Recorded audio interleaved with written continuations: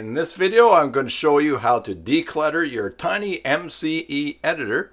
That's the editor that comes core with Joomla. Hey there, Joomla fans. Tim Davis here. I'm a Joomla fan too. Thanks for tuning in to Maintenance Monday number 104 here on the Basic Joomla Tutorials YouTube channel. Thanks for your support of this channel. Thanks for all you regulars that are tuning in. Say hi in chat if you're there. And if you're watching the replay, please subscribe, ring the bell for notifications, and set your devices to receive those notifications, and you'll get updates here on the channel. So we're going to do a lot of chatting and catching up later on, but let's get right to the meat of the topic right here. Hello, Valerie. Okay, so don't forget to head on over to basicjoomla.com/giveaways. Sign up for the Basic Joomla newsletter and you'll be entered in every monthly newsletter as long as you confirm your subscription and you're still subscribed. All right, and hello, Ivor. Okay, so this topic was raised by Laura a couple of days ago, and she suggested it would be a good one, and so I'm happy to do it. I'm going to take you to the back end of one of my Joomla sites because it gives a particular warning that I want to mention when we look at this today. If you're using TinyMCE editor, the editor that comes with Joomla, you'll notice that there's lots of buttons and drop downs and options available to you, and what Laura wanted to do was declutter that. She especially noticed that there's 3 ways to insert images. And hello, John. And so one of the ways that so to make these changes, we're going to go to extensions and then plugins. Once you're looking at all the plugins on your site, just type Tiny, T-I-N-Y. And you will see there is a plugin called Editor TinyMCE. Now, for those of you that use JCE Editor, as I do, you can always find the settings for JCE Editor by going to Components, and then to JC Editor or JC Editor Pro, and then you can go to the configuration or the control panel. But there isn't anything like that for TinyMCE, and this happens sometimes in Joomla where there are things that you want to change. They are not accessible through the components menu, or you can't find them in modules or the plugin menu, so modules menu. So go to plugins and look. Some plugins, when you open them, have no settings at all.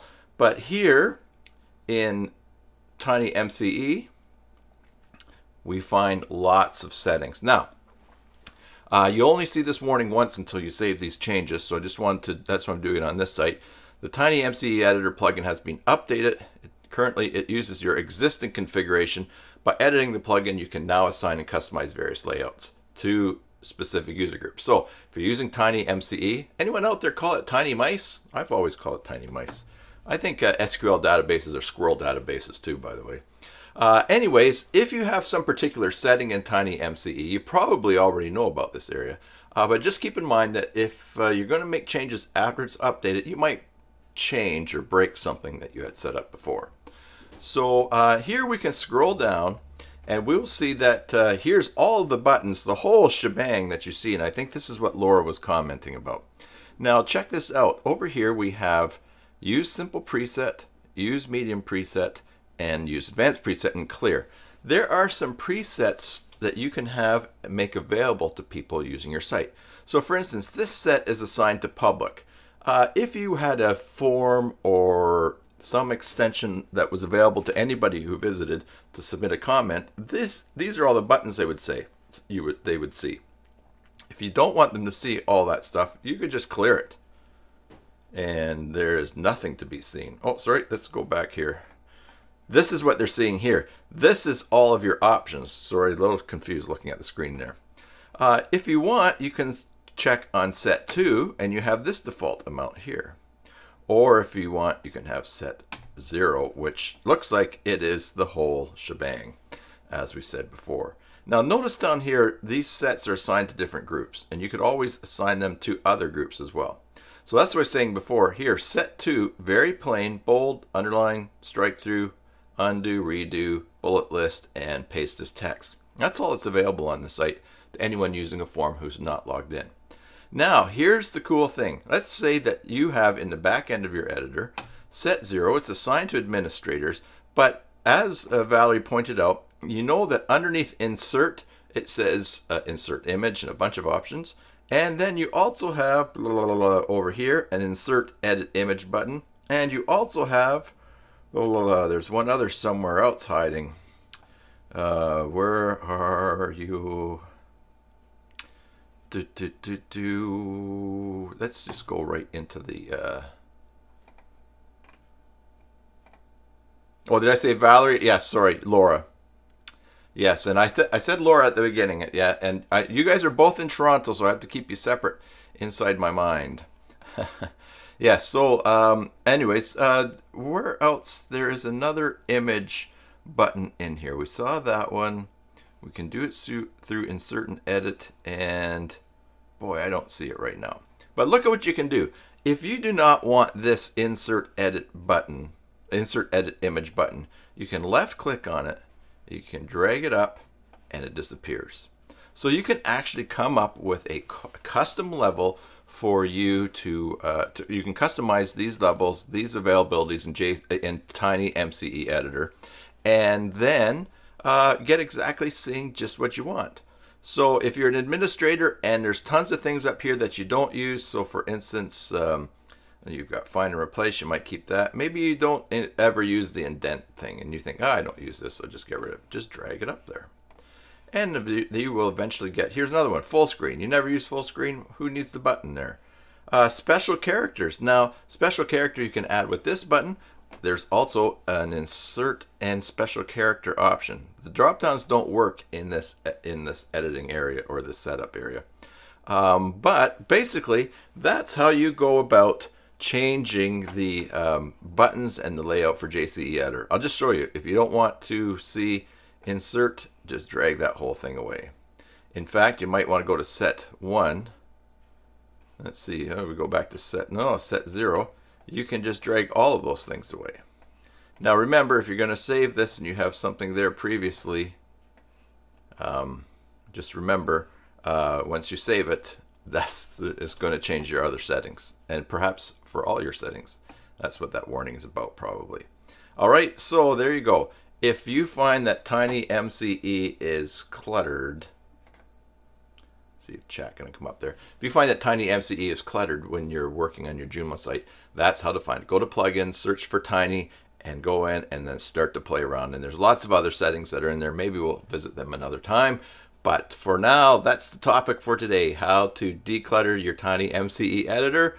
Head on in and switch that around, and you'll have a lot less clutter there. Also, we saw how you can add buttons for other groups as well. So we're going to hang out and chat now and catch up. But for those of you that's why you came, thanks for watching. If you haven't subscribed, please subscribe to the channel, and you'll get updates of new things that are happening, including Watch Me Work live streams that happen on Wednesdays. So if you're leaving now, thanks again. Enjoy your Joomla sites, and God bless. And thank you, Laura, for a great suggestion. I actually had to Google this, how to find it, because I thought, how on earth you get in there? And it makes perfect sense to go into the plugins. And yeah, so that was good. And so how is everybody doing? What's your day like? How was your weekend? Let's just take a peek around in here at TinyMCE editor again. I'm going to get that warning again because I didn't save it. I didn't realize that there were so many options to TinyMCE now. You can set the images directory, that's going to be the root, and you can obviously do that for different groups. It looks there are 3 sets. I wondered if you could make a new set. Now I also did a little bit of searching around to see how you can add things to the drop down, but I didn't figure that out yet.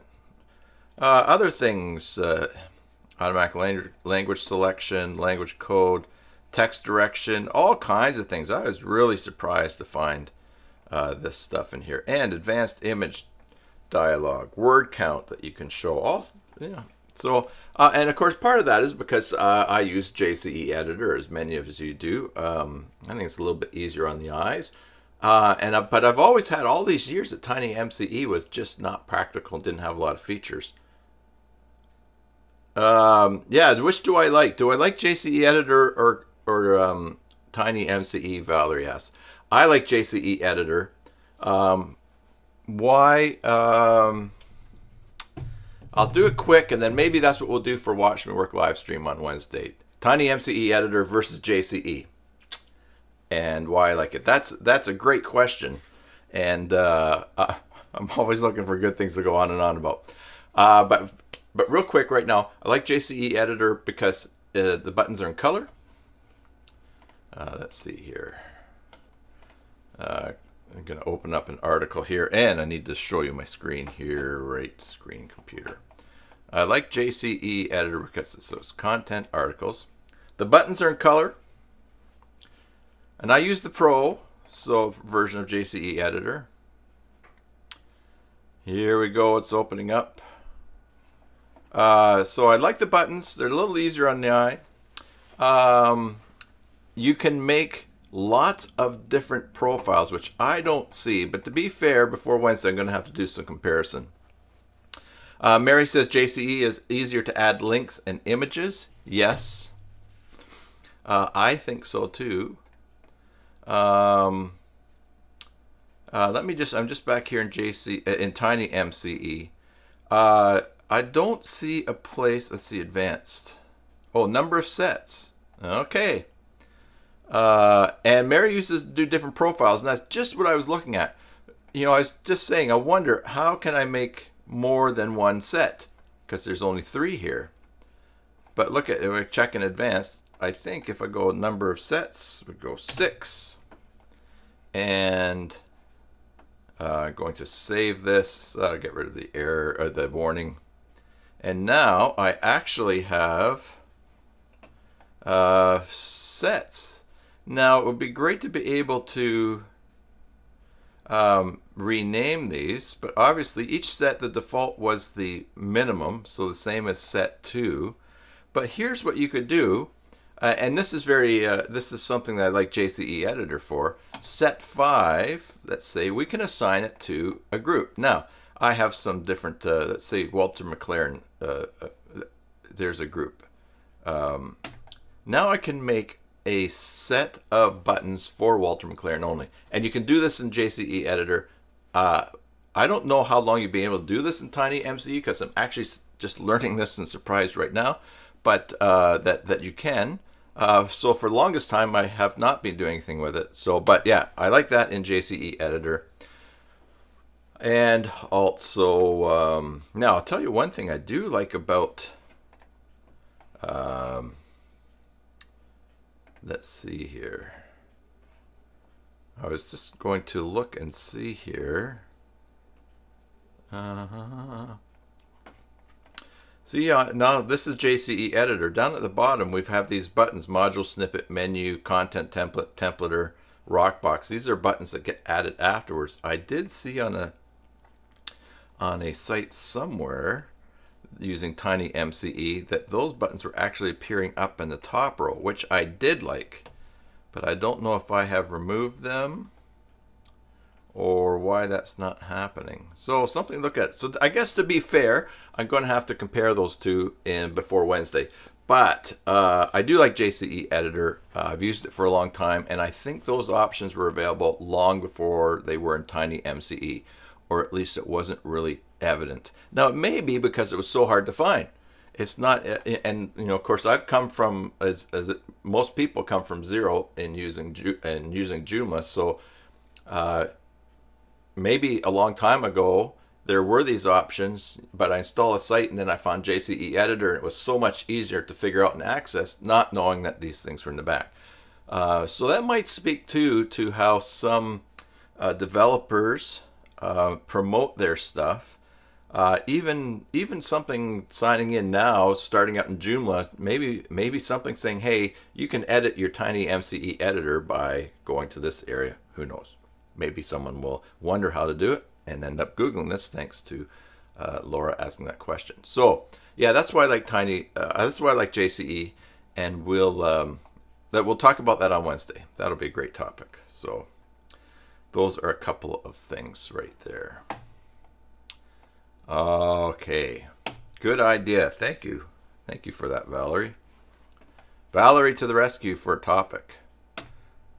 Okay, so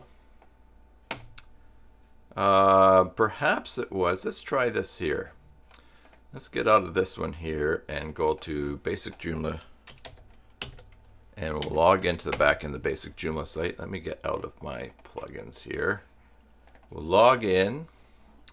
And I'm going to go to System, Global Configuration. And I'm going to go to System tab. Nope. I'm going to go to Site. Okay, Default Editor, TinyMCE. I still have that. Great. I'm going to go open up a new article. And say New. Let's see, maybe this is where I saw it. Yes, that's what it's talking about. There's all the extra buttons. Code, article, dummy, content, Peter's video camera. These are things, extra buttons have been set up for different extensions. Here's Engage Box. Add a module. This is conditional content. That's a regular labs one. And all those buttons are handy dandy up here. Now, so that's a plus because you don't have to scroll way down to get to the bottom. And we just have toggle editor down there. However, let's save and close this and go to extensions, plugins, open a new tab, and search for Tiny,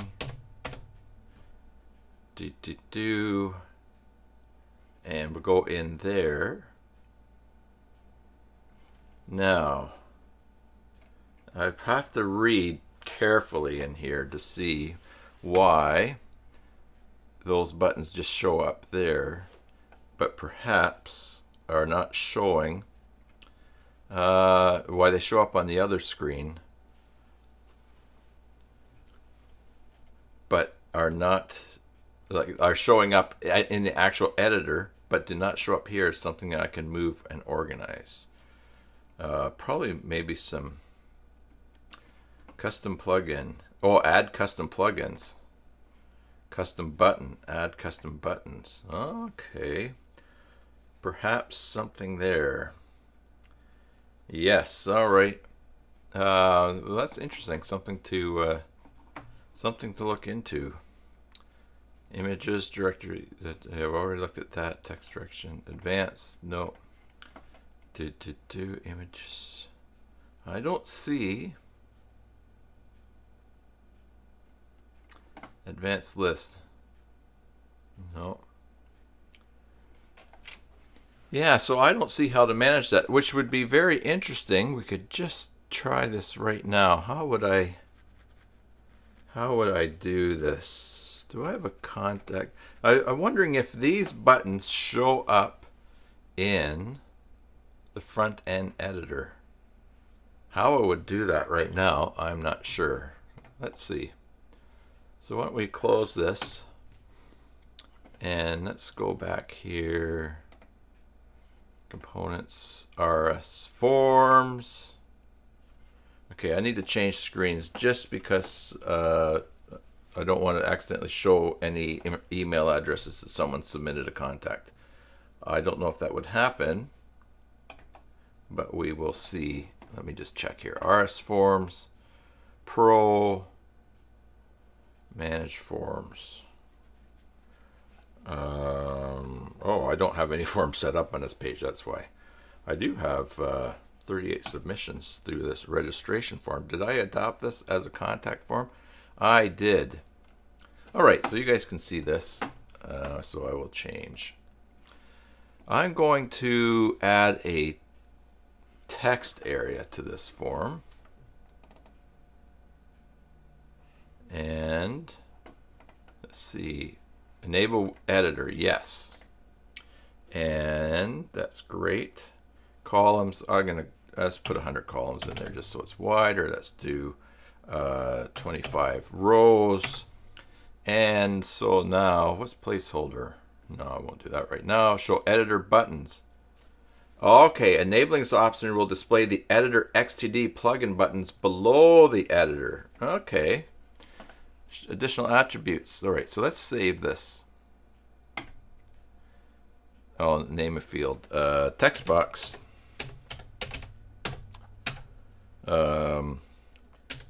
This is a test. And it's published. Validation. Okay, so we're going to go save. And now our form is down at the bottom. Oh, it's not very wide. Let's do some more. Let's do some more width there. Let's do 500 columns. What is it? How big is a column, I wonder? Is it a pixel? Well, at least we can drag the size here. All right, we'll do that. We will we will save. Go to the front end of the site. RS Forms Pro is one that I have used for a long time. I bought the Pro version. Oh man, I'd have to check, but easily 10 years ago, if not more. I think it's got to be more than that. And then all of a sudden they made it Pro forever for people that had that. I don't know if it is now, but okay, so I do not have a contact form here. So let's go back to, we're going to do that. Let's go here, menu, go main menu. We'll go new, and we're going to do an we'll just go contact. We're going to do a menu type of RS Form Pro, and we'll pick a form, and we know it's the third one, Pro registration form. I just used one of the existing ones, I guess. And we will save that. The cache is cleaned. And so let's move this way over to here. We'll refresh. There's contact showing up. Let's click that. All right, so the formatting is a little bit wonky here. And I really don't have any icons there. Interesting. I wonder what the deal is there. Okay, so, but there are no, okay, so we have a little square down at the bottom. It was there. Let me refresh here. Yeah, that's not working very great, is it either? Let's do a deep, or system. Let's go. Clear the expired cache. I think this has to do with cache cleaner, but I'm just going to do that. Now we'll refresh the contact here and see. All right, well, that's not quite working. Now, if you look squinty-eyed down here, when I mouse over this corner, that square is the broken image for dragging this to a different size. We have no square images down here that represent any of those other buttons at the bottom. We do have the option to insert things here or do a bullet list, and we can mouse over and see what these are, but remember, I'm right now just looking because I'm curious to see if those extra buttons from other extensions and plugins show up in the front. So why don't we go back here? We can close this menu item. Extensions, plugins. And we just go to plugins. Don't need a new tab for that. We'll go Tiny. So something that has me thinking then is that where we go down here and face this option of advanced, let's read it again here. Text direction to the URLs, new lines, text filter, prohibit elements, resizing horn element, the word advanced image, advanced list. Turn on off to enable set number formats and bullet types, not that. Boy, we're just looking at that. Extended. Somewhere. Oh, that was in the form. Text box, we go edit. Okay. And the attributes, do we show the editor buttons? Oh, when I said no. Enabling this option will display the editor XTD buttons below the editor. Well, let's see what that does.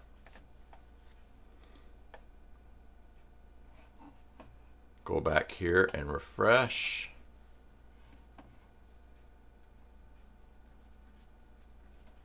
Okay, there's the only two that were put in there. And it's not showing them below the editor. It's actually just showing the extra ones there. Font Awesome 5, I am fine with, except it says something went wrong. Oh, you're not authorized to view this resource. Hopefully we get that with EngageBox as well. Oh, you do get it with EngageBox. Button type label. And we don't want people using EngageBox. So in this case, it's not working too great there. So let's see. I want to do one other thing here. I want to go to extensions and plugins. Open up a different tab here.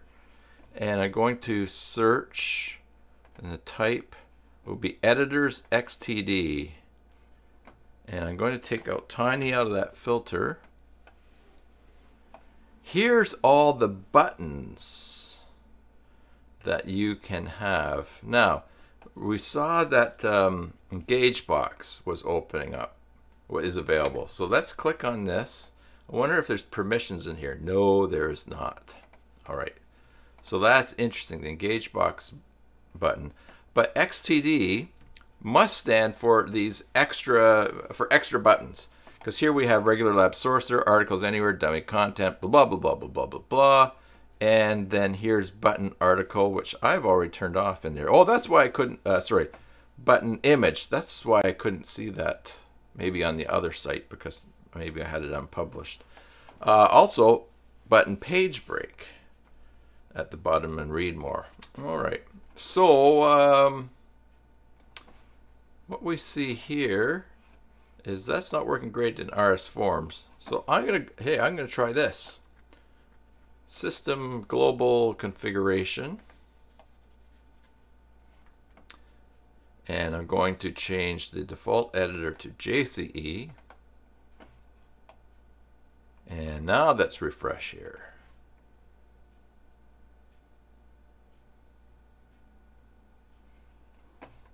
Now I get those buttons at the bottom, but JCE editor is not showing up here in the front. And that is interesting. I wonder if I don't have an editor published for the front version. This is a much deeper dive than I thought I was going to be doing. But let's figure it out here. Events, JCE Editor Pro. Let's go into here. Editor profiles. Do I even have one for... Oh, I have not published the front end profile. I turned that off. So let's publish that. Yeah, the cache cleaned. Refresh.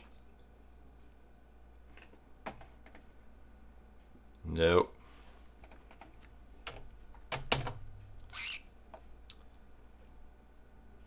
Well, some things to look at and try to figure out. So this is not Watch Me Work live stream, so don't want to spend too much time on this today, because that's not what you guys tuned in for. How many days a week do you want to watch me struggle with stuff? Naval was the big editor. Say no. Let's see, what's the... Okay, no. Do.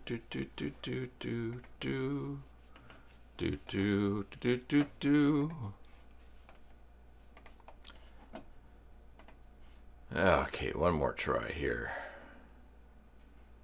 It's a really ugly form too, eh? Of course, I've got it all out of order as well here. So probably, you know, one thing that I can do to change this form is go to the form properties, and I can make this... What will I do? Maybe I'll try Bootstrap 3. Just for fun while we're here. And refresh. There you go. We got something that's a little bit nicer, but I still don't have anything in this form here. So let's go back to menus and main menu, and I'm going to unpublish that contact, and we'll fight that battle another day. Maybe Wednesday we'll fight it. It takes some Googling. Some Googling to find out why RS Forms does not, JC Editor not showing in RS Forms. I'm sure there'll be something. All right. Well, let's zip over to the extensions Facebook page. And what is being posted? August 23rd. Someone looking for Joomla developers, PM. Your price per hour rate and some of the best works you have done. Thank you. All right. So, interestingly, 30 US, this person charges an hour. This person charges, I think somewhere down there, someone actually had $10 an hour. Oh, there you go, 10 US dollars per hour. So that's a pretty low price. I'm not sure, what is minimum wage in the US? Minimum wage in the US for, what is it, for serve is pretty low, I think. Anyways, so some of these, it's just for commentary. Last week on Watch Me Work, let me change this here. On Watch Me Work, we read through that article of how to set up web maintenance contracts. Web maintenance and something contracts. And one of the things points that was made towards the end of that article was that don't let the price of other freelancers impact what you see in your value, because your business is different. So certainly there are places in the world where people are charging $10 US an hour to work on sites, and they're making a handsome living, or at least a much better living than what they would have the availability to do elsewhere in the country. And good for them.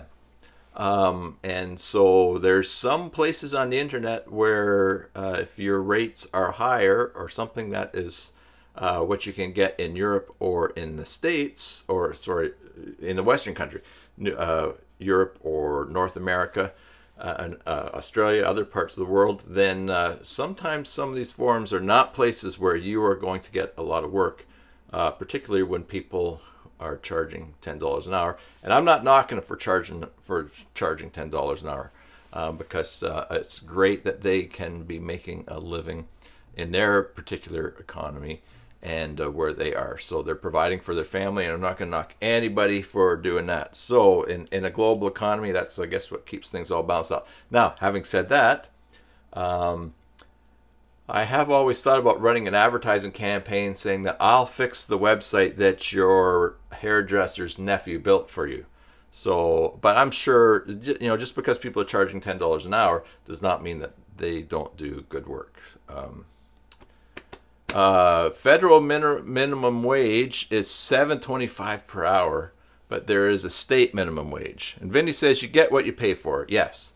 Although someone could be super good and learning business and not charging what their value is, or they could be trying to build up a good resume on Fiverr or Upworthy by getting work, and who knows. But yes, some people that don't, certainly from the perspective of support, if someone is undercutting themselves, they're maybe have to hustle to really keep money coming in.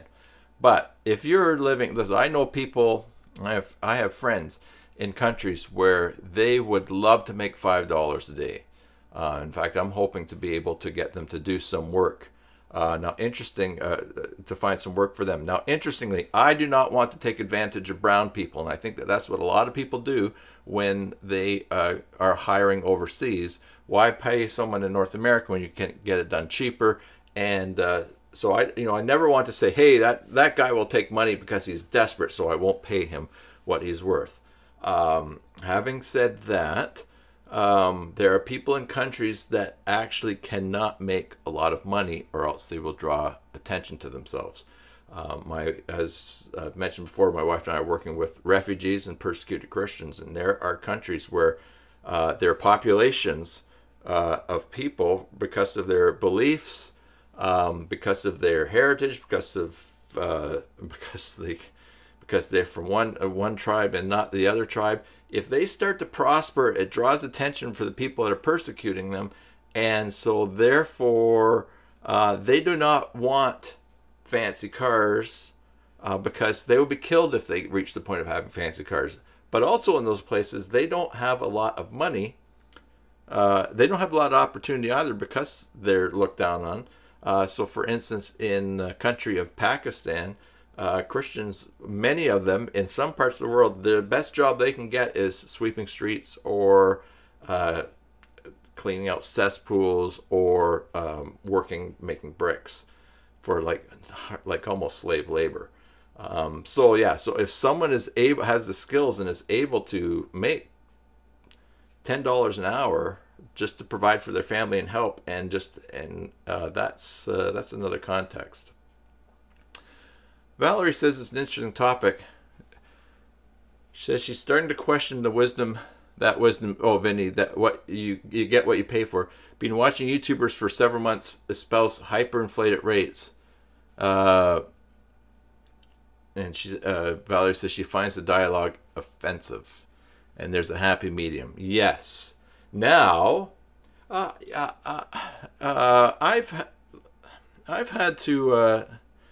I knew a guy back in Toronto whose company processed all of the steel in the roof of the Sky Dome.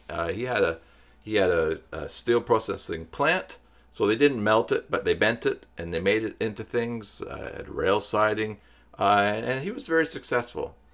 And so he attended a church that we went to, where I was associate pastor, and I always wondered what it would be like, what it's like to have a lot of money and to have a lot of needs around you, and instead of judging, because there's certain, like, I had no idea what he was doing for charity. You know, he may have been putting a lot of his money into other things, but I think there's probably a challenge that comes with that. I mean, on one range, you have rich people that are just super greedy and don't care, and I think that's, you know, when we see a lot of things that are happening in the world, and all the money is just going to, I'll use the term the 1%. That's gross. But as we move further down the line, we tend to be a little bit easier on ourselves, and some of us have a lifestyle that is beyond what we need and could actually help out others. So yeah, now the whole thing of just getting more and more and more and getting astronomical rates, yeah, that can be pretty, like you said, pretty gross. And I think Valerie, there is a happy medium. The medium, where's the happy medium? I think it moves around. And I think there's some people that have a lot of money, they find a happy medium as well. For instance, Warren Buffett had, I think, $44 billion, and I probably have the numbers wrong here, but he gave like 40 billion of it to the Gates Foundation to manage, but he still kept $4 billion. That was his happy medium. I don't know. So I don't. On one hand, I think it's really good not to judge other people because we have stuff maybe with fewer zeros to deal with in our own lives. But yeah, certainly, if we want to make a high amount of money because we feel like we're important and we matter, then that's nuts. If we want to make a high amount of money because we want to retire and do humanitarian stuff, that maybe makes a bit of a difference. The other thing too is that on the whole scale of people, what clients will pay, there are people that only have $100 and would be happy for 10 hours of work on their site. But there's also people who are have large companies and large budgets who want the best and are willing to pay for it and will just go looking and find someone. They're less likely to go on Fiverr and decide that they're going to hand over the whole fate of their website and SEO for $25, whereas they might seek out someone who's got quite a track record and resume of things and is involved and has shown proven success. But that person is asking for more money.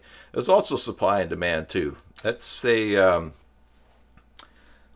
that you're making $50 an hour and you have 10 clients and they are just clamoring for you to do stuff, and that's great, you can manage that. And then someone finds out that you're doing a great job and comes along and says, hey, I would like you to work for me too, and I would like this done right away. Are you going to say no, because I can't take on more? Are you going to say, well, I'd be happy to handle that, but I'm going to charge more because your time is more valuable, which you could then turn around and perhaps use increased money and provide a job for someone who hasn't figured out how to build their business. And so you would charge more so that you can take on more work but keep the other going. It's all it's all relative. Now look, I think what would be key for us all to have in an understanding of their life is to care for people who are poor. Now, sometimes people will say, oh yeah, the poor, they just want a free ride. There's plenty of people who are legitimately poor that we can find to help in this world. If you look at someone, you see they're just taking advantage of the kindness of others. So for instance, I remember hearing a story about people dropping off turkeys at Christmas time through a program to help families that were struggling, and family didn't want to get off the couch, and when something said, oh yeah, just drop the groceries over there with the others, they were just collecting.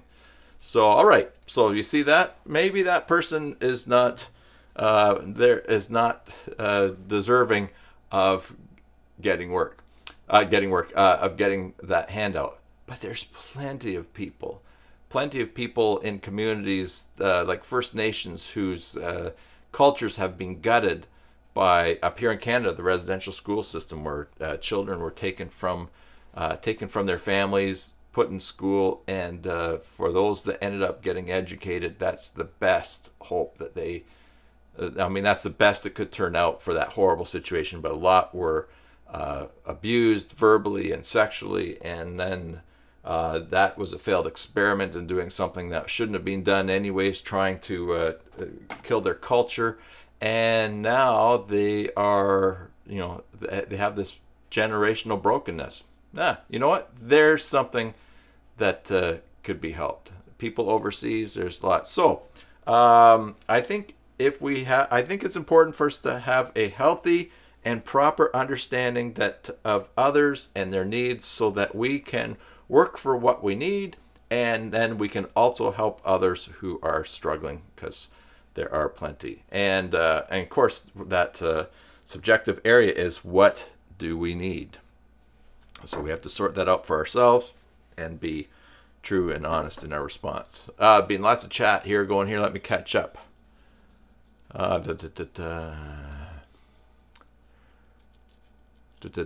Okay, Vinny says to Valerie, you charge what you're worth, and if you don't want to pay it, then you're not my client. And he spends a lot of time fixing the work from bargain prices. Hooray for fixing work from bargain prices. No, I'm sure, Vinny, not attacking you. I'm referring to people aiming to charge $700 an hour. No joke. And I am loath to provide further free advertising, Ari, who these guys are. So Vinny posted a link here.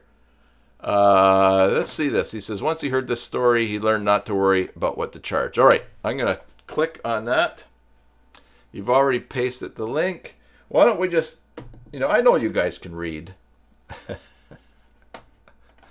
pretty sure most of you can read. But let's, and if anyone wants to talk, we're having a conversation about this, I can fire up Zoom if you guys want to talk. Let's see. Okay, I changed to the proper screen there. Great. Just going to check what's happening here on the stream. Everything is going fine.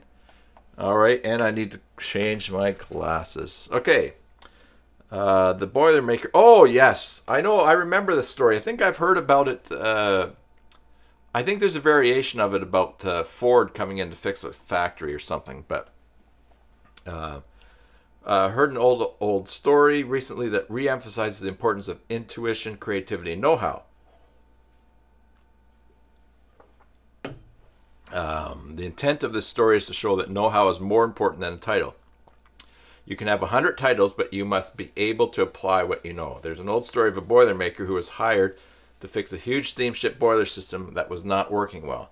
After listening to the engineer's description of the problems and asking a few questions, he went to the boiler room. He looked at the maze of twisting pipes, listened to the thump of the boiler and the hiss of the escaping steam for a few minutes, felt some pipes with his hands, then he hummed softly to himself, reached into his overalls and took out a small hammer and tapped a bright red valve one time. Immediately, the entire system began working perfectly, and the Boilermaker went home. When the steamship owner received a bill for $1,000, and that would be a good bill because it's a steamship, and an old story, he became outraged and complained that the Boilermaker had only been in the engine room for 15 minutes and requested an itemized bill. So the Boilermaker sent him a bill that read as follows: for tapping the valve, 50 cents. For knowing where to tap, $999.50. Total $1,000. At the end of the day, education will most likely help you to find a job, while education combined with insight times creativity will enable you to define your future. Lots of folks can do tap the valve. Very few precisely where to tap and why. Be that tapper. Yeah, that's a great story. I think... yeah, I remember hearing a variation of it, but it is true, and practically too. Now all right. So we live in a Western country. I think most of us live in Western cultures that are watching this. So cost of living is high because life is crazy all around. I live in the third most expensive real estate city in Canada. Prices are high. So if you know where to tap and you know precisely where and why, and you can do something quickly that used to took you a long time or would take someone else a longer time. Let's say someone was going to take $1,000 worth of time, using this example, and you can do it in just a couple of minutes, but that's the value of the job. If you just keep doing, if you say, well, that only took me 15 minutes, I'll charge you 50 cents. It's pretty hard to have a living doing, just doing things quickly for 50 cents. And unless, of course, you're working for 50 cents, and then he probably pays more than that. So it really comes down to billing by timing, by your time, or by the value of the job that you're doing. And I thought last week in that was really interesting in the article that we looked at, a way to calculate what do you need to make, what you want to make, what's your yearly salary. And like Valerie said, aiming to charge $700 per hour, that's pretty good work if you can get it. There's not a lot of work like that. And I like now Frank Kern, he's a super duper rich guy, and but I like what he talks about in consulting. And that's a guy that has someone pay they'll pay $10,000 to go to his house for lunch or something like that and talk with him, or for an afternoon seminar. But he basically said, how about helping people by helping them?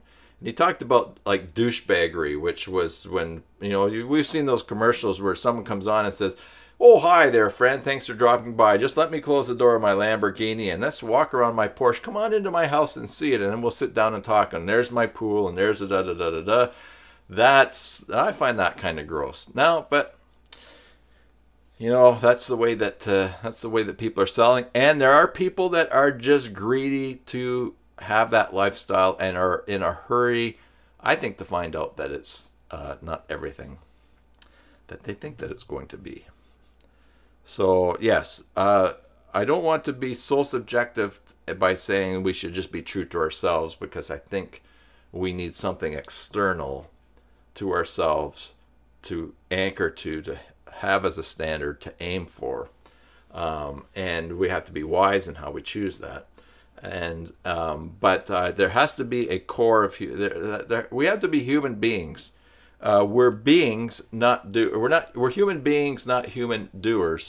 And that means that even though the work that we do, whoops, that was the wrong screen. And we go to there. I think that makes it come. Okay.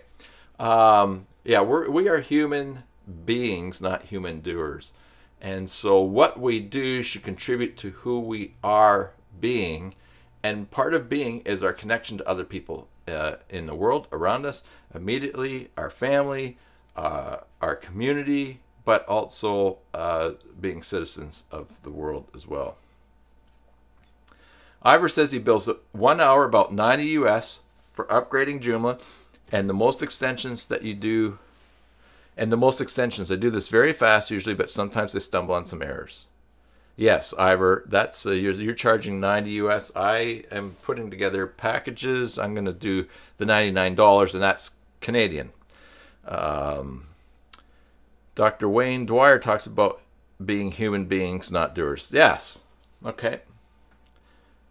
And Ivor, your point there is good, because sometimes you do it very fast, but other times there are issues that will come up, and we have and we talked about that last Wednesday as well, balancing things out. Valerie says one of the guys behind New Shoe, Tim, you showed his website in the last WW and didn't say why. It's lately all over YouTube. Has several products: course, CMS software, ads on YouTube. Collaborate with the future. Valerie, was that the one where I mentioned, was he interviewing the 12-year-old? That's probably why I mentioned it. I did share a video with the podcast, and I don't know who it was, but it was podcast. He was interviewing a 12-year-old who had turned down $30 million on Shark Tank for 70% of her company, and I said, watch this, kind of interesting, but also will be maddening. Well, okay, so yeah, so Ivor, yeah, I think the other thing too, part of being human is listening to our conscience. Now, some people have really burned their conscience really well. Let me just center this picture here a little bit. I still have to work on the glare from this one camera here, but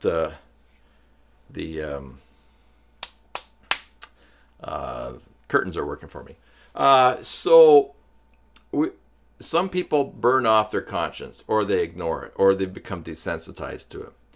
But let's see, if you're going to charge something and in your mind you think, no, that's not fair, that's not a right value, then, and you say, well, I'm doing it anyways because I just want money, then there's something that happens, I think, inside of our souls that that is, we are running counter, we're being different how we were created to be. And now, sometimes we think, oh, that's not fair because we're learning about business. I've been very open about learning about being self-employed the last couple of years. And, as I see what I want to accomplish, and I see what other people around me are doing and building their business, and as I consider retirement or wanting to provide for my family, for my wife, if something should happen to me, I realize, oh, I have to turn the volume up a bit on this business, and so therefore I'm running a business. And then you start to learn about overhead and the cost of software each year, and maybe I'm going to have to replace my computer, who knows, or things are advancing. So you start to have a new appreciation, and you realize, oh, there is value in what I'm charging. I'm not talking about just the learning part. I'm talking about oh, that would be unfair, be ripping that person off, but I'm going to do it anyways. I think we diminish our enjoyment of being because we add the weight of guilt and self-recrimination of our conscience guiding us, and that's no way to live. It's clear that we live in a fallen world. We live in a world where we all make choices that are selfish and that hurt others. And so I think when it comes to our business and what we're charging, we need to look for something that is fair, that is good, and just keep growing in our understanding of business. But again, remember, we don't want to lose ourselves in the process of gaining things in this world. Oh,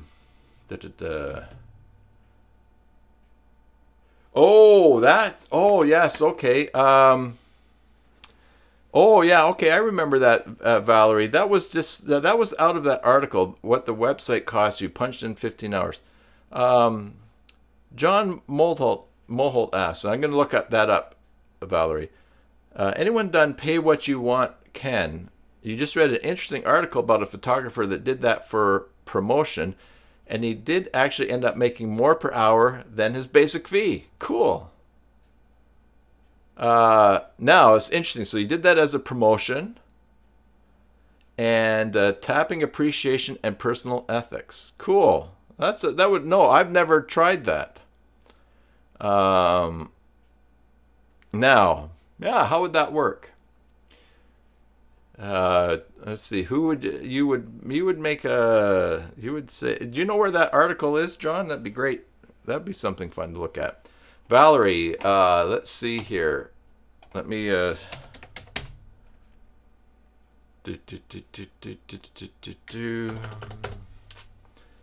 right, why don't we just do this here? I'm going to change to full screen.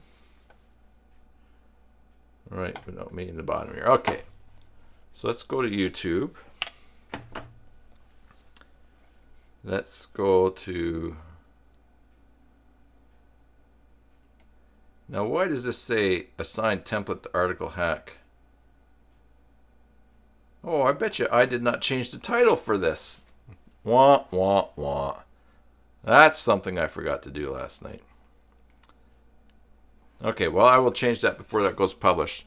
But we want to see last week's. Let's go to my channel. And let's go down to this one here. That's last week. So let's click to see that. Let's pause. Nice shirt, Tim. Advanced template manager. Let's see what. Oh, that was yeah, maintenance. No, not maintenance Monday. We want just the live stream. This one here. All right, I'm gonna pause there. And we're going to go down and see this. Oh, the new school project. I think this is it here. Whoops. That's because I'm... Oh, no. We're getting out of control here. All right, let's pause that.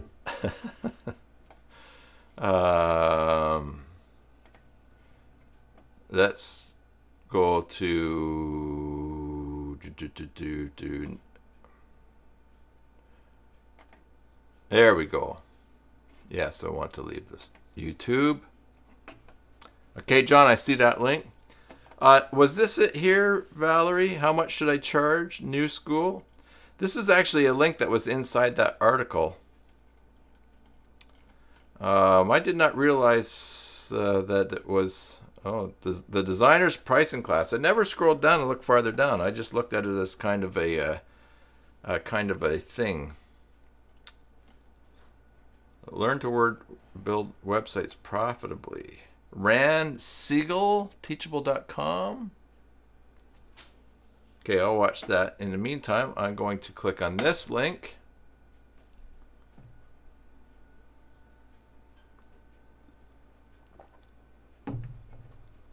And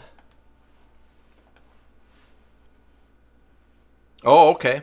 Yeah, and I never followed it. Okay, so it's the you had no problem with the blog post. It's one of the three guys, Ran S. Okay, I did not follow through. I just kind of had a look at that. I think I was surprised because the number that came out of that last week when I was oh, look at that. You guys can see past the curtain there. How do I fix that? I don't think that opens anymore. Blah, blah, blah, blah. There we go. I think that I think that just the fun numbers that I put in came out reasonable. But all right, so that's John Mulholt's page here. I let my clients pay what they wanted, and the results amazed me. Let's have a look at this. Okay, so my business is about 90% dealing with individuals and about 10% working with brands. I just moved into a new live work studio, and to help break it in, I decided to hold a pay what you can sale, and the results made me change my entire business model. For the first week of the sale, I limited myself to 1 shoot per day to try and keep things under control. However, all of the slots filled up extremely quickly, and I decided to open up an extra 7 slots for the last week. Asking people to pay what they want for a photo shoot leaves a lot of doors open to abuse and being taken advantage of, so I was sure to keep my bases covered with some fine print. In order to make sure I didn't take a headshot and suddenly see it on a realtor's board, or take a photo of a model and see it in a campaign, I had a clause in my original Facebook post that images could not be used for commercial purposes. That said, I photograph a lot of the people that are part of the LGBTQ I2S plus community. Man, they're gonna take over all of the letters, including drag queens, kings, gender performers. So I added a clause that gig posters received and a pass, since a lot of these people might get $50 or $100 a show. So charging them licensing isn't my best interest as a business. Making it seem like a favor to them also helped them push the sale even more. I'm including the actual post I made in case you decide something similar. So he's got this: pay what you can for portraits, value 250 Canadian. Moving is expensive, terrifyingly so. I'm moving to a brand new live work studio this month, so in order to cover costs, I'm doing an experiment, a pay what you can sale. Interesting. Okay. Are you super broke and need a headshot for your acting resume? I got you covered. Don't worry about it. Are you super duper mega rich but also stingy? That's fine too. From $0 to $10,000, you can pay what you can for a session with me. And the fine print. Now, images may not be used for commercial purposes. If you'd like photos shot on film, you must pay $40 a roll, 1 setup to cover film. Sessions are up to an hour long or 3 setups. Send you proofs. You can choose these photos. Okay, so he's got some details in there. As you can see within the post, I tried to explain everything as succinct as possible, explaining the whole process and the why of it as plainly as possible. I also included a small sentence that sums up the whole post. One of the rules for the promotion is that if someone wants to take advantage, they absolutely must share the post. This is to try and force the post to get more eyeballs, and by my calculations, it worked. Facebook loves images, so I was sure to put together a simple, easy to share image. All right, marketing myself. When it came to advertising, I did a few things. Along with making the photo above, I spent about $75 on advertising. Out of the 16 or so people that came through my studio, a grand total of 1 person had seen the sponsored post. That said, spending a few dollars on Facebook advertising does seem to tell the almighty algorithm to give it more attention than a regular post, so I don't see it as a lost cause. Most of the people that took advantage of the sale found it from people sharing the post as required by the rules, so apparently something did well. In the 2 weeks that I ran this promotion, I found that my Facebook page got more likes, my Instagram got more followers, but who cares about that? The real benefit and reason is money. I was expecting 1 or 2 people to pay me nothing, but that didn't happen. Quite the opposite. Every single person paid me something. The lowest someone paid me was $45, while the highest I was paid, including extra photos, ended up being almost 10 times that at $400. Most people did what they could, averaging a bit more than $100 per person, which isn't bad for an hour on set and an hour in post for the selected images. While this isn't buckets and buckets of cash, it's a decent chunk of change. When all is said and done, he calculated he earned $75 an hour on average. And when I count for time editing, time shooting, an average amount the people were able to pay, it's totally fine wage. That's a totally fine wage. I have decided to continue this promotion moving forward with a few changes. The new ads promote the pay what you can services featuring images from the promotion. First of all, headshots will take very little time and creative energy, and thanks to the Peter Hurley perfecting the headshot tutorial, my skills have improved a lot. Due to the lack of creative energy it takes, instead of 1 or 2 a day, I am setting aside Sundays as headshot days, pumping them through up to 8 in a day and using the same lighting setup. Now, if I was solely doing headshots for my entire life, I think I might lose my mind. So I'm also continuing with more creative portraits on Wednesdays and Fridays. There's no real reason for these days other than the fact that it just felt right. I have limited the number of slots on these days to just 2, as more creative portraits take up a lot of creative energy and take more time to set up. And so I don't want to burn out. By restricting the times and dates I'm available, it means that if someone is in a rush and the slots are full, they can pay the full rate, and it also allows me to move forward with my normal freelancing gigs for companies and agencies. I've also had more than one person find out about this promotion and approach me for things that were outside of the scope, offering to pay for commercial use. I've also gotten lots of eyeballs on my work, and it's helped with new connections within the advertising industry. Very, very interesting. Yeah, that's a cool idea. And you know what? I might actually have a group in mind that I could share this with. Let me just catch up here. John, you especially like they have to spread the promotion if they want to use the service. Yes. That's a great point. Changing screens here. Chat on the right. Yeah, so I have, let's do it this way. Make the chat come up. Oh, come on, you're killing me. Full screen. Chat on right. There, it worked that time.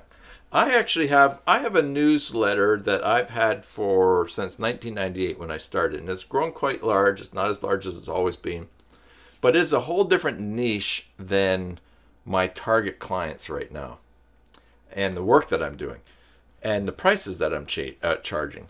So I've been very hesitant to run ads to this large newsletter offering web design stuff, because I don't think there's really many there that would pay what I'm currently doing work on other things. But also, and so by doing that, I don't want to just, I don't want to get people unsubscribing because they think I'm trying to get money. It's just one of those tricky niches. But this could work out very well if I advertise I'm having a pay as you pay whatever you want. I like that he said what the value of that was. But to offer a 4-page website and a basic template and such and such and such and such and such, pay whatever they want, that could work out really well, because then people, not only, all right, so you have some money coming in probably, but like you said, John, that whole point about promoting the people having to share to promote it to others, that's really cool. Wow. That is very cool. My mind is spinning, because that would also bring along some work. Now, this guy's a photographer, so obviously he's not going to have someone else just take the pictures. He's trying to be creative himself. But if you have a basic website that you're offering to people, you could train someone or hire someone to learn how to do that. And especially as we're piggybacking on another, what we're talking about earlier, you could maybe hire someone who, even though, okay, so you wouldn't be making enough money to pay going rates to hire someone maybe in your community, but you could find someone or connect with someone who would be more than happy to do that work. And so in that way, this example, you're not taking advantage of them because you don't have enough money to pay someone what it's worth in a different context, but you're helping someone who's grateful for the work. They're learning skills, and who knows what might grow from there. Yeah, that is cool. John, thank you for sharing that. I like that. So Tim starts his own website, Sweatshop. Listen, yeah, that's why I said it so plainly before. I do not want to take advantage of brown people. There, yeah. So I do not want to start a sweatshop. Yeah, I don't want to. So, you know, I don't want to just. Yeah, I don't want to do that. But you remember years ago when that building collapsed in Bangladesh, and it was people that were making clothing for us, and I forget how many were killed. It was terrible, and the pictures that came out of that were terrible. And a lot of people said, no, no, no, we shouldn't be making clothes there, and we're just taking advantage of those people. And the people in Bangladesh want those jobs. They are good jobs for them. All they want is buildings that aren't going to collapse on them while they're working. And there are terrible circumstances there and terrible working conditions. But if, yeah, I mean, it's complex. But yeah, I don't want, yeah, no, just say no to sweatshops. If you know someone that's excited to to install a base website for $50 that you've set up for them, and they're thrilled by that, and that's good money for them, and that's what you can afford to pay them on a promotion like this, then if the person is being lifted up, great. If a person is being held down, then that's wrong. And again, we need to have an objective standard that we hold ourselves to in order to treat others. So, okay. Valerie says she's breaking her own rule and passing along this link. If interested in what I'm getting at, it's your opinion, of course. You can watch. Vinny says only white people, which is a post by itself just alarming in its own. All right, let's. I'm going to open that video, but I'm going to very quickly pause it. Okay, because if this music is copyrighted, it just creates a whole editing. Chris Du, CEO of the Future and Blind, is showing my how to sell consultancy to clients by uncovering their desired future state and understanding its value so I can raise my prices and charge more money. Find out what the people want and charge based on it. Okay. Let me just read up your... I just want to read back a couple of comments here.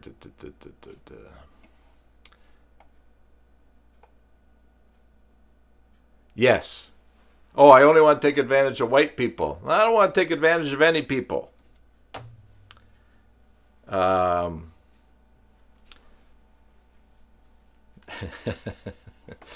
Your post made sense. I knew that you weren't saying only white people, but that does make sense, yeah. Wow, listen, that's not the account I want to be logged into, but anyways, okay, let's see. Let's just let this play out here, this ad. Skip that. All right, let's see here. Founder and CEO of the Future and Blind, and this was one of the most mind-blowing conversations I had in a while. Work hard and be nice to people. I want to share that conversation with you. This video is longer than my usual videos, but it is so jam-packed with value. Chris is actually teaching me how to double my business by selling high-value consultancy, and it's just, and he's busting through so many. Okay. All right, so we won't watch that. It's 47 minutes long, but thank you, Valerie, for sharing that. I'm going to listen to that later on. Yes, it is long. I'll give it a listen later on. Yeah, work hard and be nice to people. That's a nice logo. Could also be nice to people and work hard. That changes it as well. So I don't want to be all pie in the sky or altruistic or... everybody's on a different range of things. I know that a while ago I used to hear what people were being quoted for projects, and I'd say, oh, I can do it. You know, that's too much. I can do it for less. But I was also not full time. So when you have a job and you're starting out with an okay paycheck every month, and then what you're doing is extra, then yeah, you can do that. You can charge less. But I also probably was over invested in my own emotional takeaway from helping people and enjoying doing that. And so and that's great for organizations and different groups and stuff like that. But like I've said before, if someone's going into business to make money for themselves, where's the sense in donating your own time and your own business energy into helping someone else succeed if you're not going to benefit from it? And I'm not one to say don't help people if there's nothing in it for you, but we have to be wise in business, and because I don't know if you begin to notice that there's not a lot of people lining up to do free stuff to help build your business, then you might your perspective might be a little bit out of whack. Ivor says he's happy that he's retired and don't have to chase more customers anymore. Good for you, Ivor. You're just chasing the customers that you have. Hey, real interesting conversation. We can keep talking about this. So we have had an alarm system at my house for, I don't know, 14, 15 years. And it's a local company. And they have, all those years, they have never tried to tell us that, hey, we can have a video camera at the front of our house, or we can have an app that will monitor things. It's just been, we have the same security system we had 15 years ago. So a different company, same company I have internet access with, has an alarm system. So, and they offer the doorbell camera, and it's cheaper than what I'm paying right now. So anyways, the battery for my alarm system my current alarm system was low, and the company called, and I said, yeah, that's okay. We'll just ignore that because I'm changing over to this other company anyways. Oh, can we have our client care talk to you? Can we put you through to customer care? And I said, no, we're just switching. So I get a call from customer care the next day, and the woman says, oh, I just want to make sure that you understand the contract terms of this other company. Oh, sure, go ahead and explain it to me. So she starts telling me how the world's going to end if I sign up with this company. And so I said to them, I said, she said, we can offer you the same package that they have. We have cameras and we have the app, and I can give you a special price, and it'll match what they are.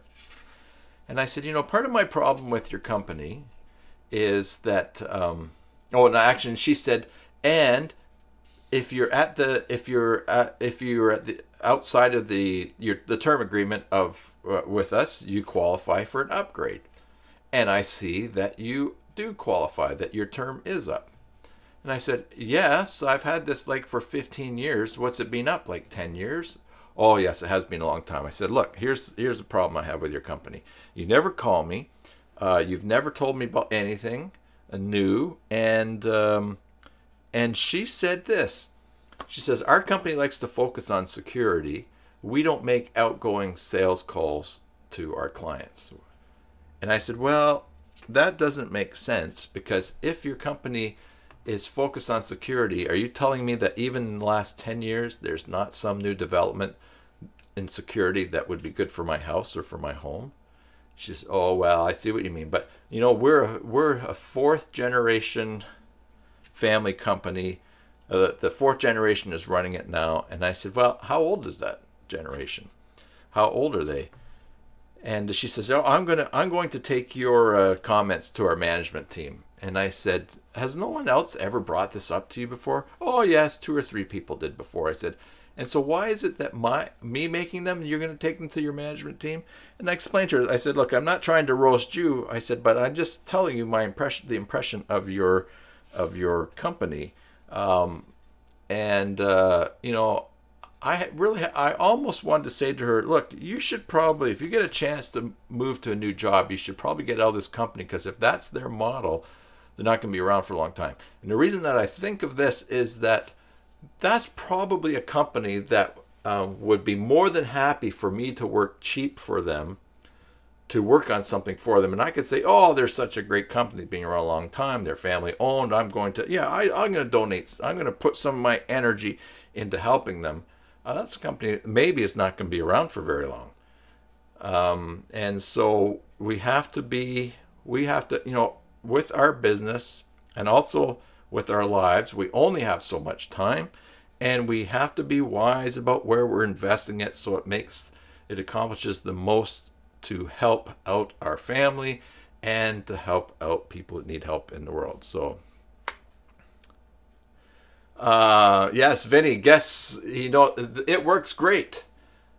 The alarm system has worked great for 15 years. Other than changing batteries, there has been no problem. And the battery is just to keep it going when there's no power. So, yeah, Vinny. Listen, Vinny. When you come out here and break into my house, afterwards, you and I'll go get a haircut together.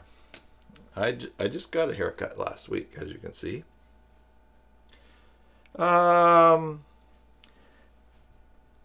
Hey, something else I'd like to share with you guys is this. Let me just bring up the... will I try this? Yes, I'm going to try this. It's because I live in Canada. Even the burglars are nice.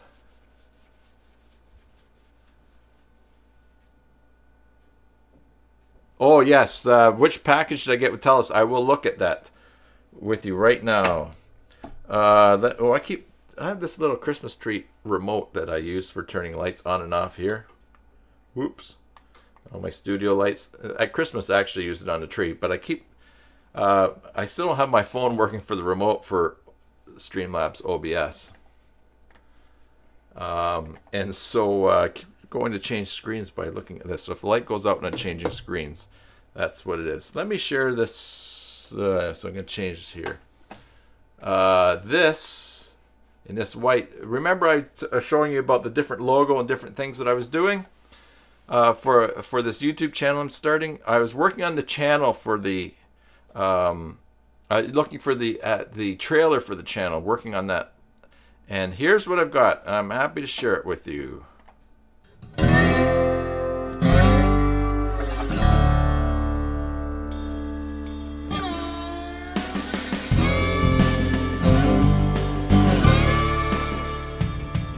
Hello and welcome to Dahan on Fire, brought to you by Firewise Learning Academy.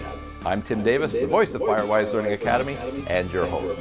Dahan on Fire is a podcast and YouTube channel featuring education, commentary, and conversation with Dr. John Dahan and some of his colleagues and friends. Dr. Dahan is an internationally recognized... Anyways, and it goes from there, but I'm super excited about how that whole opening went, is going, how it looks, yeah. So I finished that trailer this afternoon, a channel trailer, and I will put it up today. And then I already have 3 sessions recorded with Dr. Dahan, 2 of which I'm going to publish this week, and the channel will be launched. And then I'll grab the audio and set up the podcast. And oh, did you get a lot of echo there? All right, let's give her one more try. I'm going to turn my mic off for this.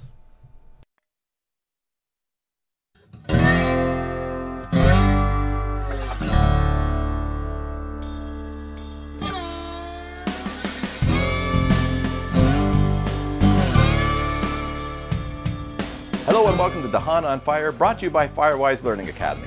I'm Tim Davis, the voice of Firewise Learning Academy, and your host. Alrighty, and yes, well, thank you, Valerie. Appreciate that comment. All right, let's, Valerie, you were wondering about, you got Rogers or Bell. Let's see here, and you were in Toronto, so, Internet Fiber Optic, Toronto, Ontario. Oh! Hit enter. Correct that there. Now, obviously, they're bringing up TELUS because I am here. All right, so here's what I'll show you what I've got. The packages here: TELUS, Internet. There we go. This is what I have at home. I think that's what you asked. So I have this Pure Fiber 300/300. And that is the $100 per month for on a 24-month contract, and then $110 per month. And it includes 300 megabits per second download and upload, and unlimited monthly data. So that's the one that I've got there for $100 a month. Now you're wondering, like 150 was great. 150. Let's see. Yeah, this one here, Pure Fiber, 150, 150. 150 is great. That's what I've been streaming on and doing all of my stuff on for the last, maybe it's a year, almost 2 years that I've had fiber. So if you've been watching this channel, you know that it's no problem. That is no problem. Now, what they offered me was to move up to 300 for the same price that I was paying. Which was, I think, 105 or something like that. I don't know. But, so 150 is super fast if that's what you're getting. And even here, TELUS gives you the extra 10%. So I was actually getting 170. So that's more than 10%. On the 300, I'm getting 330. So it is, yeah, so 150 is super, super good. Really though, for my price here, for an extra $15 per month to 300, that's fine. I mean, I would like to go the extra just for the gigabit, but 241 a month. Wow. So your promotional discount, what is it, Valerie? What is it with the discount? So you have a 3-year contract. What is it each month for 3 years? Because quite possibly it might still be a good deal, because down the road you can always change it. There's probably going to be something cheaper. Now also, what TELUS offers here is no term. So I could get 300 for a 300 up and down for 110. But limited to 1 terabyte monthly. And then and then on this plan here, it was 1 terabyte monthly as well. Oh, I thought it was 500. But so the difference is unlimited, and it's $10 cheaper. But so yeah, but yeah, that's crazy. 240. Yeah, that's nuts. Oh, okay, and you're trying to decide if business phone is bundled in that. So 105-ish. Yep. So I really like the fiber. It is really great. I really like the unlimited data. The other day, well, last night I downloaded something that was 500 megabytes, and an update to my video editing software, and then for some reason it didn't update properly, so I started again the process, and it wanted to download it all over again. And that was another 500 megabytes. So it's like, no problem. I've got unlimited, so I just don't even have to think about that now. Yeah, so let me here. I should. You probably looked at those plans there, but I'll just put the link there, so you don't have to. Oh, you know, there's something goofy that's going on here too. Somehow I ended up in on my personal account here, so I can't even add in the chat a link because it thinks it's me. So let me just switch to chat on the right. I'm going to switch to basic Joomla tutorials. Hey, I just created a... There we go, and I'm going to go paste that.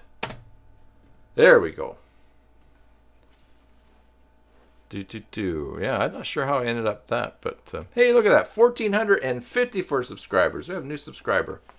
I also just saw something really cool, and I set this up on my client's new channel. There's a way. Let me change the screen here. There is a way so that when other people, if you're live and other people are watching your videos, it will alert them to the fact that you are live. So, I should set that up on my channel. All right. Also, I will show and tell. My wife and I had our 33rd anniversary it's on the 23rd, which I think maybe was Thursday. Or was it Friday? I don't know. I remembered it, though. I just don't remember which day that was. Looking at the calendar, on Friday. And so to celebrate, I went out and got Fitbits. So we have found out some very interesting things. So for instance, my resting heart rate when I'm sitting down is like 80, in the 80s. Sometimes it's like 90. And I guess normal is 60 through 100, but my wife's resting heart rate is 60. So now my resting heart rate is actually in the fat burning zone. So I've been telling everyone, even when I'm sitting, I'm exercising. But I just thought of that because I looked down to see what time it was and remembered that I have this. So I went for a walk yesterday, hatched a Pokemon egg, and I'm ahead of my wife for steps this month. So we're actually friends on Fitbit now, Fitbit.com, and I can actually, they actually have a button to taunt your friends. So from physical security to digital security, if you're bored, all right, let's see. Ivor shared this threat cloud. Attacks today. Oh, this is exciting. Here comes an attack from China. Oh, wow. This is learn about checkpoint threat prevention attacks today. Live cyber attack threat map. Wow. This is cool.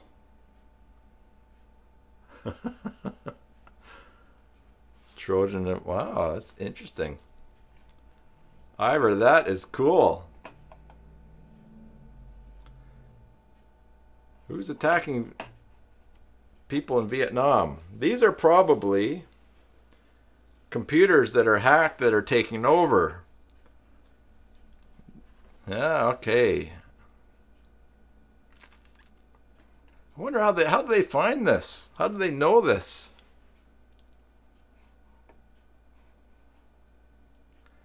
The source. Man, this, all right, so someone in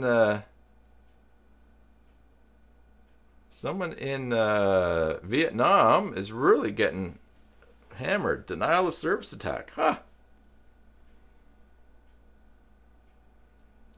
This is too cool.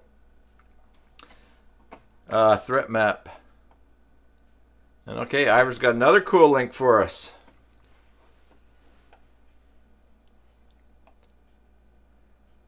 Boing, boing, boing, boing, boing. Yeah, obviously that's Vietnam over there, is it not?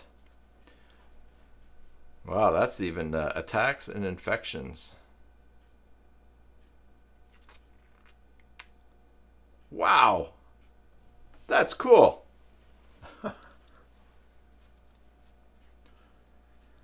These are both great sites to promote to people and say, hey, here's why you want me maintaining your site.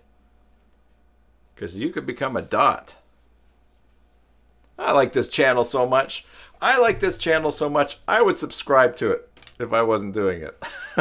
Okay. Oh boy, another link.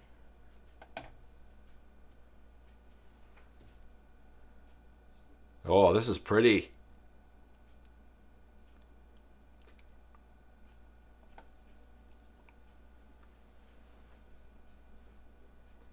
Mary says when she worked at a hosting company, looked at it a lot, it was amazing how much time was spent on DOS attacks. We had a whole department of people devoted to it. I host my servers with OVH, and I get free denial of service attack stuff. And I think twice in the last 12 months, I've got an email saying, hey, there was a denial of service attack on your domain, and we've moved it to our system and we're cleaning it, and then I don't know, after a little while then it ends and they switch it back. So cool, cool, cool. Wow, Now this is a different format. This is just dots showing. So what do you got? Green is Salady, botnets, mobile, Configure, zero access. We'll need to do a little bit more interruptation here, because this is not as clear as who's doing and who's not doing. Threat map. What is this? That's there. This real-time app shows actual data from our threat intelligence feeds, including the Looking Glass delivers the most comprehensive threat intelligence-driven solutions and market enabling security teams to efficiently and effectively address threats through the cyber threat lifecycle with a scalable solutions portfolio. Threat So it's not really a key here. Oh, look at this! Ivor is on a roll. Global DDoS attacks, denial of service. Excuse me. Wow. Who would have thought that China was attacking the United States in a cyber way? Notable recent attacks. Wow. This is crazy. An attack on the I wonder who it was against.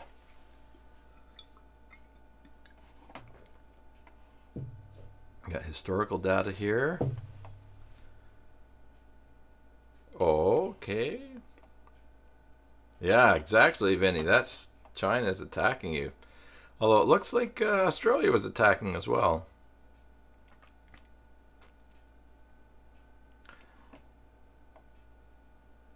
And the United States attacking Russia. Very interesting.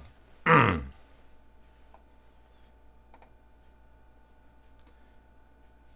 right.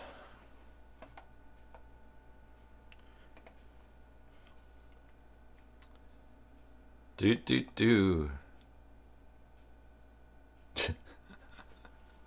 Vinny hates it when DOS attacks Windows. An old people joke. The internet and computers have been around long enough now that old people can joke about them and young people don't get them.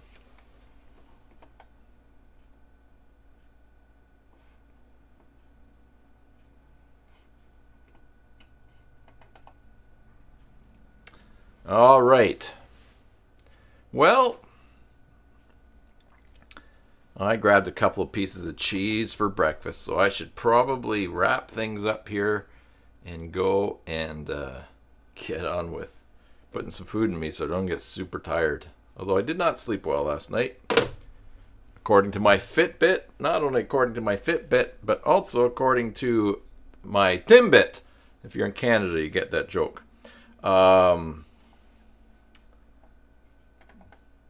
Has the chat come up? There it is. Yes, Timbits are. If you go to Tim Hortons in Canada, you can get donuts. It's a national institution. It's a cultural place to be, and you can get Timbits, which are basically, I think other places are called donut holes, but anyways, Timbits. So the Fitbit and Timbit knows that there was not a lot of sleep happening last night. Well, everybody, thanks for spending time with me today. That was really nice. Thanks for all these links that you have shared and ideas and discussion. And thanks again to Laura for the idea for today's Maintenance Monday. And yeah. So Valerie says her Fitbit died and you didn't shed a single tear. Vinny says they're called Munchkins at Dunkin' Donuts. And Mary says that joke is worth hanging around for. Well, great. If you watch How Ridiculous YouTube channel, they have the 44 Club, which are people that watch right to the end. Oh, there's a link. Ivor's pasted one more. Let me just quickly go to that. Microsoft Furnace. Okay, I'm probably not going to show that one because I don't want to get a copyright strike for using other people's content. But check that out. It looks like it's good. It's a spoof on Microsoft versus Linux. Great. And my chat is not showing. Everybody, thanks for your support of this channel. Thanks for making, thanks for being a great big bonus and happy addition to my life. For your support of this channel, your contribution to it, and everything that I learned from it. So until Wednesday, when we'll be taking a look at why I like JCE Editor better than TinyMCE, and you can have your stuff on tap as well for that. Enjoy your Joomla sites, and God bless.